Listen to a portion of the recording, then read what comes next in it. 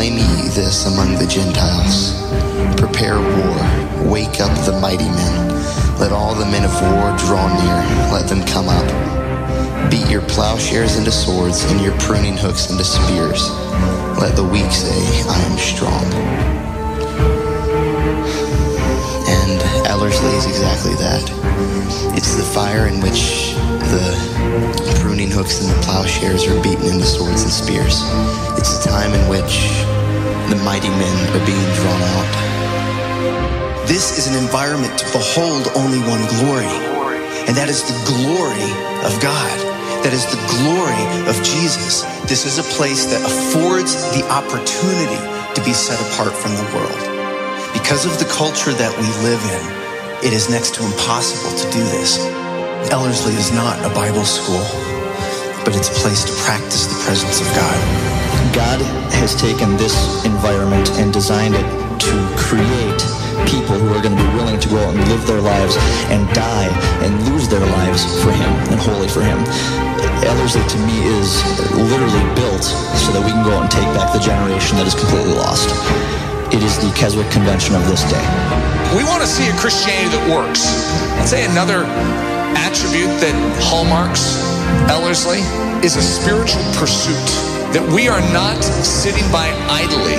We are after our God. We are hungry. We are eager. We are desiring the full benefit of the cross. If there was something gained at that tree 2,000 years ago, they may it not go without being found by us. Ellerslie is not only a Bible school. This is a place we can feel the sweet presence of God. We can see the Spirit of God moving and giving more understanding in the Word of God. This is a training ground where we are taught how to wield truth. It's a battleground where the enemy is vanquished and the power of God is seen. It's the cave of Adullam where we go in the presence of our King in the hidden place and we are safe there.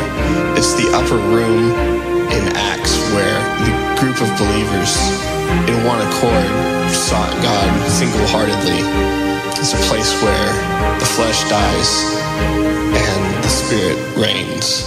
This isn't about any man. This isn't about any leader, any personality, any charismatic traits and attributes.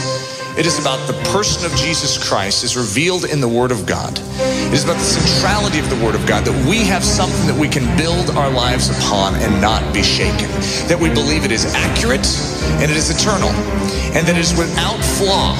And that as we study it, we are not studying man's opinion, we are studying God's Word. One of the reasons we have such a strength in our midst is we are not building on human philosophy. We are building on the Word of God. Hebrews 11:32-34 says, "And what shall I more say? For the time would fail me to tell of Gideon and of Barak and of Samson and of Jephthah and of David also and Samuel and of the prophets, who through faith subdued kingdoms, wrought righteousness, obtained promises, stopped the mouths of lions, quenched the violence of fire, escaped the edge of the sword, out of weakness were made strong, waxed valiant in fight, and turned to flight the armies of the aliens." I believe that verse captures perfectly what God is working through Ellerslie in each of us. Ellerslie is men being men and women being women. It has to be one of the most beautiful things I've ever seen. Here at Ellerslie, we seek after the interests of Christ Jesus, and His heart is our heart, and like the blood's crying out of just injustices across the land, and our heart is crying out as well, and we get to share in His sufferings. We get to walk with Him, and it's just so beautiful and such a privilege.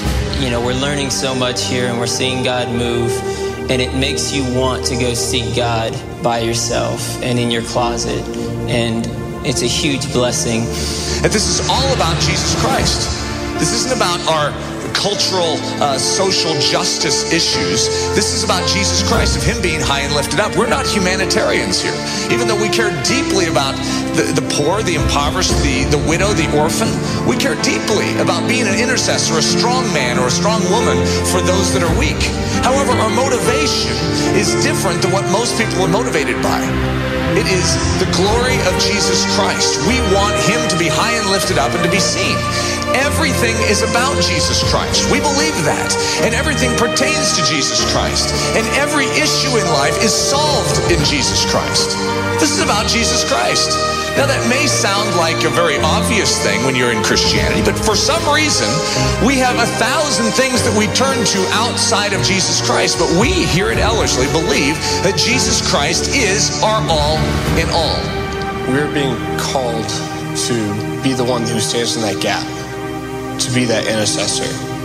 This is a place where we are being trained to become strong so that we can become poured out. Ellerslie isn't something that can be described with one mere word. Ellerslie is a training ground, a place of rescuing, a sanctuary, a place of healing. Ellerslie is a place where human flesh is bulldozed and Jesus Christ built his foundation.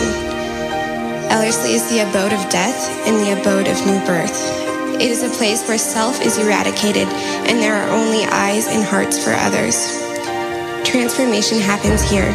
Darkness becomes light, weakness becomes strength, and humans become image bearers of the living God. The outcasts find love at Ellerslie. The orphans find shelter. The hungry find food. If your flesh is looking for safety here, you will not find it. Our flesh is put to death and spirit is born. Ellerslie is far more than a Bible school. Ellerslie is far more than a seminar or training. Ellerslie is literally a place where you lose your life and Christ gains you.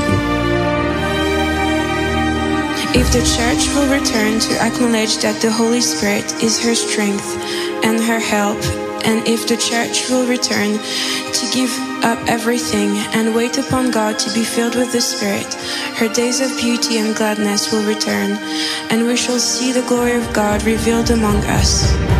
This is the time that God has appointed for us to live.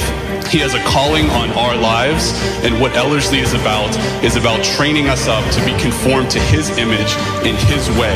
And yes, you will find difficulty, but if we're really honest with ourselves and we're really willing to admit it, that's what we've been searching for all our lives. We've been searching for that grand adventure, and the truth is that the adventure has nothing to do with us or this place. It has everything to do with God and his calling on us. We believe that the gospel challenge and the gospel commission is absolutely impossible. But even though we can't perform it, he can. And not only can he do it in and through us, but he delights to do it in and through us. And so he asks for us simply to yield our lives to him, to become a conduit of his grace, so that he can show forth to this world his preeminence and his glory in and through the weak and feeble channel known as us. And that is the mystery of the gospel. Ellerslie is a place in which men and women come face to face with the living God. It is a place where men and women see the indescribable glory of God. And in that moment, we must choose whether to bow our knee and yield ourselves wholly and completely to him, or to spit in his face and continue on ruling our lives. In that moment, when you choose to bow your knee to him and proclaim, I must decrease that he might increase, and to shout out, not my will but thine, the Lord comes in and takes his rightful place upon the throne of your life. Ellerslie is where you come, where you die, and where Christ lives. In the midst of growing in that absolute adoration and great affection for the Lord Jesus Christ, he brings you to this place where you do not desire what he can give to you. You do not desire what you can get from him, but you only desire him. Desire.